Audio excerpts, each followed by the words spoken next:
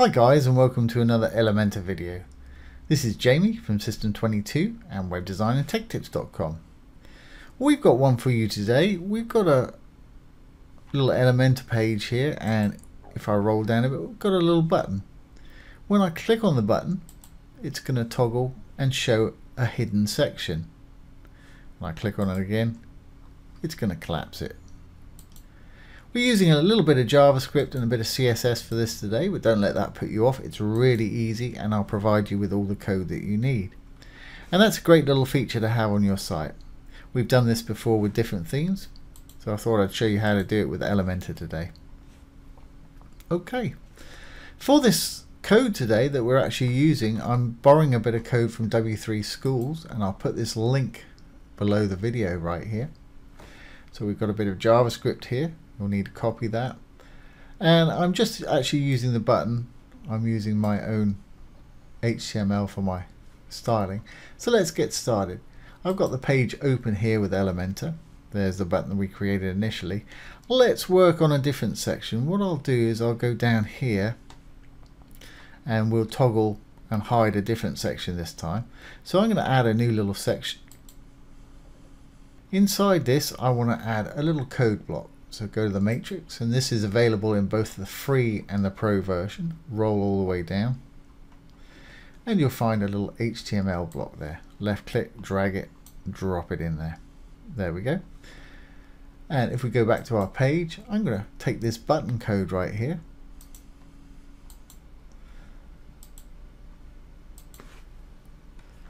I'm going to paste it in. Now whatever the default button is on your theme is what your button's going to look like initially there. Okay, so we've got a button there. Let's pop it into the middle. Because it's not a regular button, we need to do a bit of styling right here, and we'll do that in a minute. So I'm going to go over to the advanced, and I'm going to use some margin, but I'm going to use a percentage right here. So I'm going to just click on the percentage. I'm going to uncheck the link value so we can do them all separately. I'm just going to give it, say, 40 on the left. Not quite, a bit more. You can increment up and down with the little arrows. 44 looks about right. That's in the middle for us. And you might want to adjust for tablet. And on the tablet, we'll uncheck the chain, make sure that's unchecked. We want percentage. Let's give it, say, 42. That's about right, and let's have a look at on mobile. Whoops, there we are. A little bit too far again. So again, make sure we're on percentage, uncheck the chain, try 35. A little too much. There we go. So we got it for desktop, tablet, and mobile there. Great. Okay, well that's our button where we want it. Now while we're in the advanced, I'm going to give the button a CSS class so we can style it with some custom code in a minute to make it our own. So I'm going to call it CLK for on click. Okay, now then what we need to do is go over here and we'll copy this bit of JavaScript right here. And if we look at this, it's telling us to get a div. This function is called myFunctions. It's telling us to target a div that's called myDiv. Now you can change this if you want to for different things, because I've already got one called myDiv, so I might change that in a minute. And for having toggle different things, you can give them different IDs right here. So we'll do that in this example. So I'm going to copy this, Control C. And I'm going to add another code block or another HTML block again down the bottom here. I'm going to drop it just down below the button. Okay, now when we fill it out, it's important we put some script tags in there. This is really important. So it's left pointy bracket, the word script, and right pointy bracket. And that's open and close some script tags for us, and in between we can paste that bit of code that we copied. And there it is. And it's asking to get the element by ID, and it says my div. I'm going to change that to something that I'm going to call the section that I want to make disappear and appear. So I'll call this dsec for disappearing section. Remember, your IDs and classes really need to be unique. So don't call it anything that you've called something else. And also you want to actually call it something that's going to make sense to you. So dsec is kind of my shorthand for disappearing section. Okay, so we've got that code in there. Now that dsec, let's apply that. We'll give that an ID to the section that we want to actually make disappear with this. So let's go down, and we've got these two images here. Let's just work on this section. Obviously this will work for any section. So I'm going to go into there, just click the little middle section there, and as you can see we're in the section. I'm going to go over to advanced, and I'm going to give it an ID, not a class, an ID. It's got to be an ID, and it was dsec, wasn't it? DSEC. Now we'll save our changes. Now let's have a look at the page. This should now actually work, but we want to style it a little bit more and make it our own. So there's the button that we've put in right there, and here's the section we want to make appear and disappear. So if I click, it disappears. If I click again, it appears. So that's functioning perfectly. The reason that images are changing is because you're seeing the images below. When I click on it, and this section disappears. Gone back. It's great.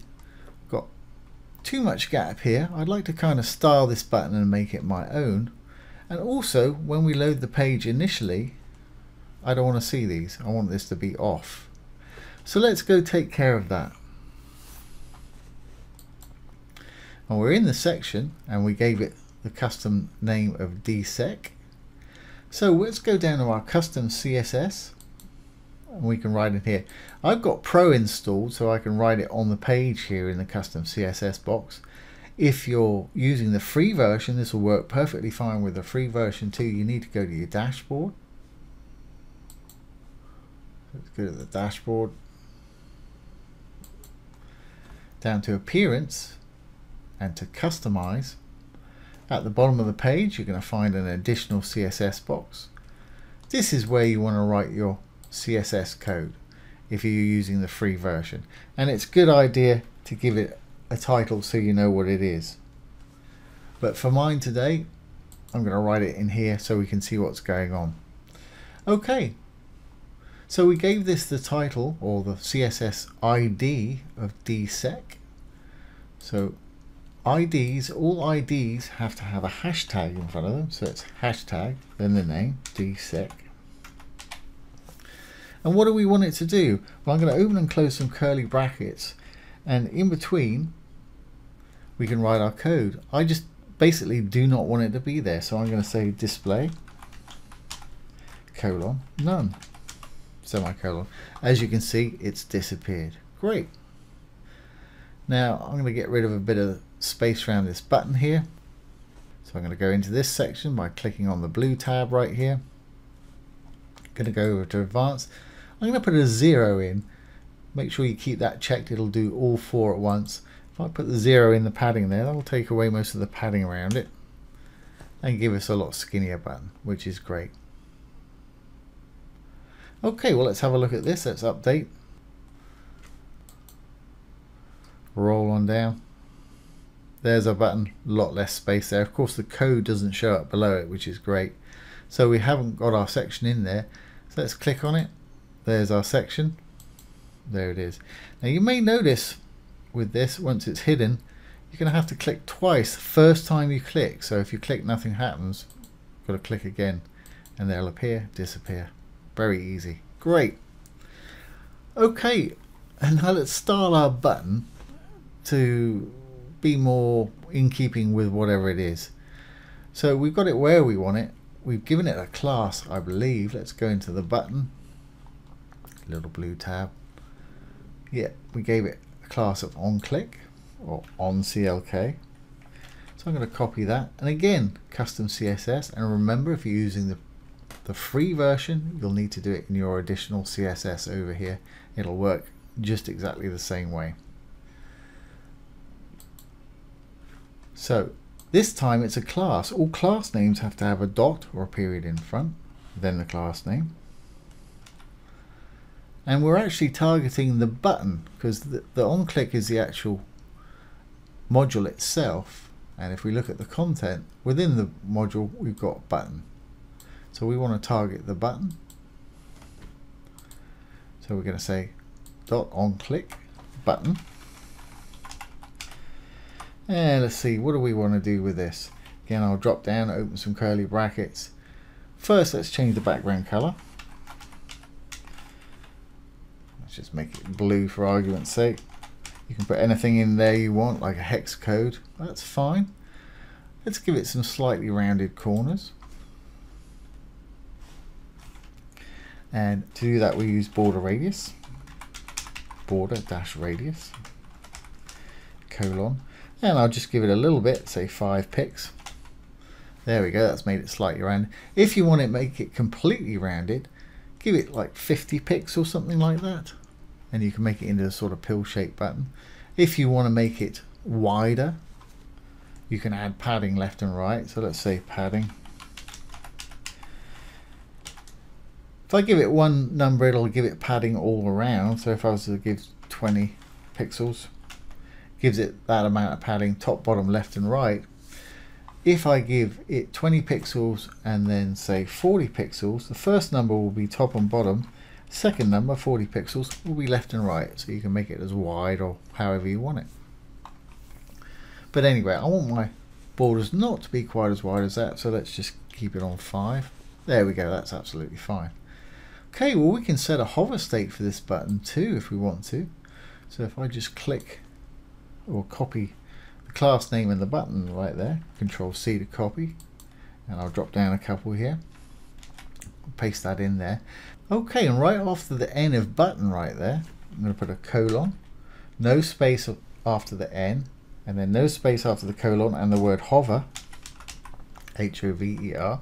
We'll open and close some curly brackets, and what do we want to do? Well, let's change the background color to say red on hover. Obviously put in whatever color you want. You can use hex codes, RGBA, whatever. As you can see, that turns to red. There we go, that's working. Now the only other thing I want to do is remove that underline there when we hover over it. And that's text decoration. So we'll put that in the regular state, not the hover state. And it's text decoration. It's prompted us. Let's put the autofill in. And all I need to say is none. There, N-O-N-E, semicolon. Now that's gone. Great. So that's looking how we want and functioning how we want. So let's update and take a look at it on the other end.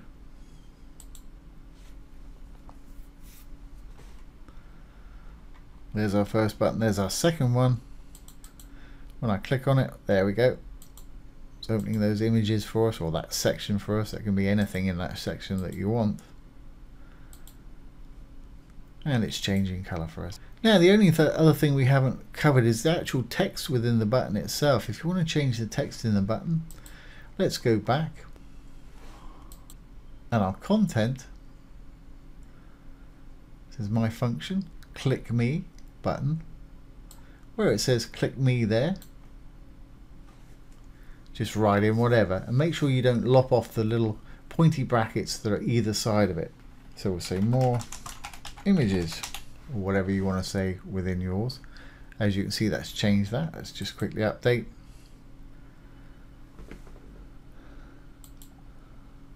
And go on down. There we have it. There's how to toggle a section on and off with a button. Really easy to do. Like I say, I'll give you the link to the W3 Schools page, and also the CSS that I've written for the button I'll put down below. And that's a great little feature to have on your site.